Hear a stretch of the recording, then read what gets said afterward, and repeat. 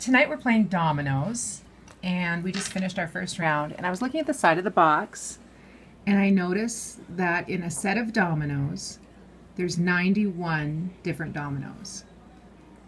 Now I don't even know if we have our whole complete set or if we've lost one, but I started thinking, if there's no two dominoes alike and there's every possible number from 0 to 12 and they're in pairs like you see, what are all the different possible combinations and why does it make 91?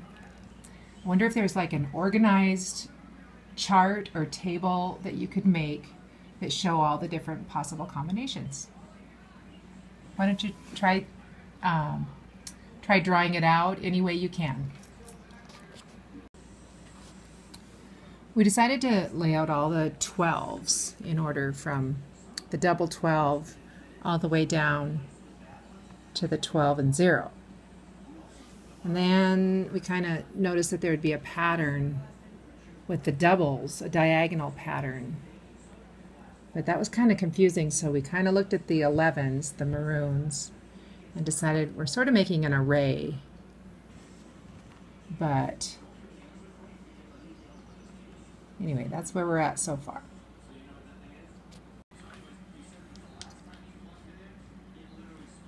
So now we're looking at the purples, the 9s. And I can see going across in this row, I want all the ones that have a 7, that hot pink 7. But going down in this column, they're all going to be the purple 9s. So the 9 and 2 goes here. The 9 and 1 will go there.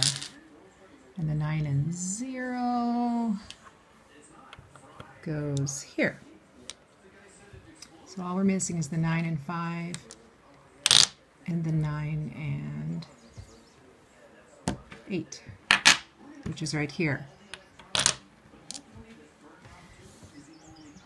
And each row is getting shorter, but that's because some of the 9s already showed up earlier, so they won't be going down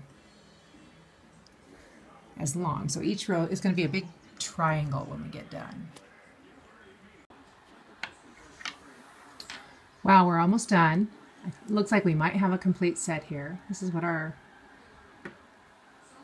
arrangement looks like.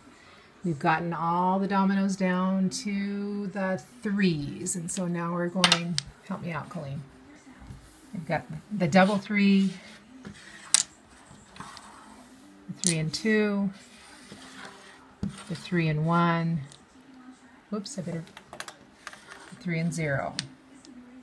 Then we've got the 2s, the 2 and 2, the 2 and 1, the 2 and 0. Then we've got the 1 and 1, the 1 and 0, and the last one is the 0, 0.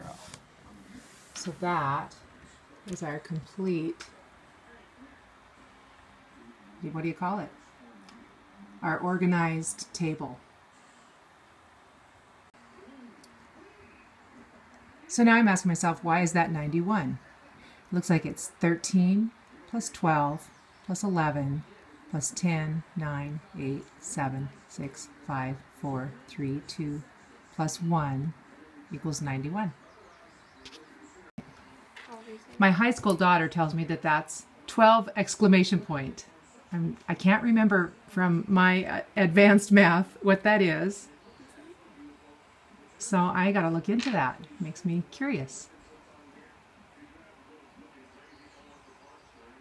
And I'd kind of like to see what it was if I took away the 12s and I had just the set with the double 11s and no 12s. So it would be 91 minus 13. And then whatever that is, minus 12, minus 11, minus 10.